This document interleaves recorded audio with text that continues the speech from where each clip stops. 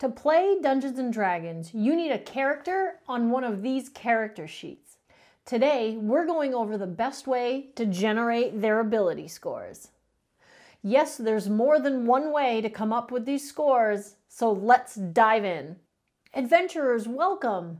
If we're just meeting, I'm Kristen, and I'm looking to teach as many people as possible how to play Dungeons & Dragons. The game, in my opinion, is the best role-playing game out there. Now, how good or how bad your character is determined by 6 ability scores listed right down the side of your character sheet.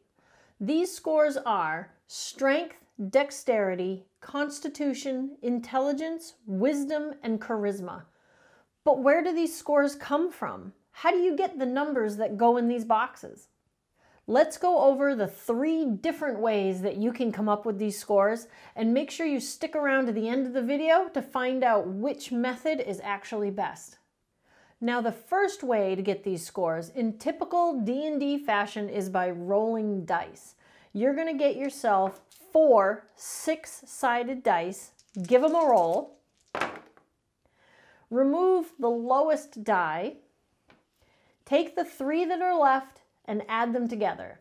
Now write that number down on a piece of scrap paper, or maybe even in the margin of your character sheet, but somewhere where you can keep track of these numbers you're going to generate.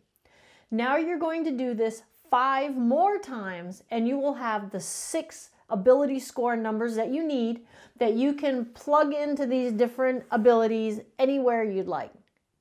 When I Dungeon Master, I have a house rule that if we're going to roll for our ability scores, that you're also allowed to re-roll any ones that come up. Now, this will generate a slightly higher set of ability scores, but we are supposed to be heroic adventurers, right? If we were just your ordinary, everyday people, we'd likely stay home. Adventurers have that something special about them that they want to head out and be heroic, so why not start with slightly better scores? Now, the second way that you can get these scores is to simply use what's called the standard array.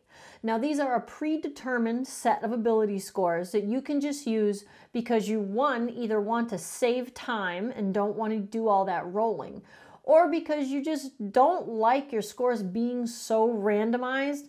I mean, you could roll pretty low on some of these, so if you'd like to use the standard array, you're just going to take a 15, 14, 13, 12, 10, and 8 and distribute them any way you see fit on your character sheet in your ability scores. Adventurers, if you're enjoying this video so far, please go ahead and hit that like button, give us a thumbs up. It really helps support the channel. Now, the third and final way you can generate these ability scores is to use a variant method found in the player's handbook called the point-buy system.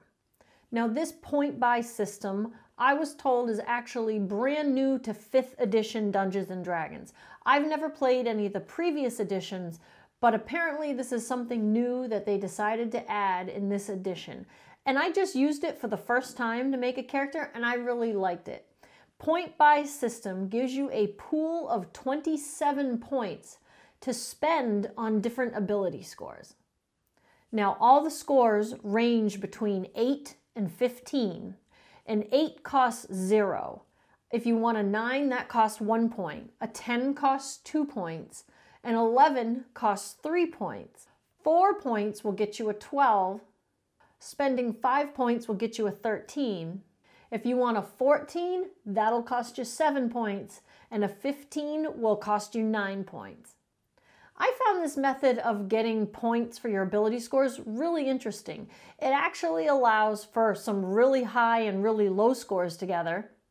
If you want, you can buy a 15, 15, 15 with all your points, and then just have an 8, an 8, and an 8 left over because they don't cost anything. Or you can have a nearly equal set of numbers like 13, 13, 13, 12, 12, 12. This method gives you a lot of control over what points you would like to have available to put in your ability scores. Now, if you're just starting out with Dungeons & Dragons, perhaps you're playing with the starter kit or with the essentials kit. Now the starter kit already has pre-generated characters in it, and if you're going to use those, you don't have to do any of these methods to get your ability scores. They're already on the sheets. If you look through these characters, you may notice that these scores go anywhere from 8 all the way up to 16, but that's because they already have bonuses added in for what race was chosen. Now, if you're going to create your own characters and you have the Essentials kit, there's instructions in the book for using the rolling method and the standard array. This point buy system isn't mentioned in the Essentials kit at all, but it doesn't mean you can't use it. It's just a Dungeon Master variant that's included in the player's handbook. Now, if you love all sorts of Dungeons & Dragons content, including tips, tricks, unboxings, and reviews, make sure you go ahead and hit the subscribe button to subscribe to our channel and the notification bell so you don't miss any epic upcoming videos. Epic question of the day: which method do you prefer for making your characters? Or if you're brand new and you're going to make your very first one, which one do you think you'd like to try? Answer in the comments down below. Now, which one of these 3 methods is actually the best way to create a character? I'm going to tell you, in my opinion, it's whichever way you enjoy the most. Whichever way is going to give you the character that you're looking to play, that you're going to have the most fun in your game. Dungeons & Dragons is all about having fun and telling a story together. And just because a character may have some low scores in certain areas, or you've gone with another method that gives you a lot of heroic high scores, doesn't mean either way is wrong or either way is going to be any less enjoyable in your game. I encourage you to actually try all 3 methods in various games and see which way you actually like the best. I couldn't even pick a favorite. I actually enjoy all 3. Now, before you run off and make your character, make sure you check with your Dungeon Master which method they prefer to use, because sometimes they want everybody in the party to all use the same method to keep the game pretty balanced. Now, if you're looking for more character options than what's provided in the player's handbook, you're going to want to check out my review of Xanathar's Guide to Everything. That's coming up right here on the next screen. Just make sure you go ahead and click on that, and I will see you in that video. Now go have an epic adventure.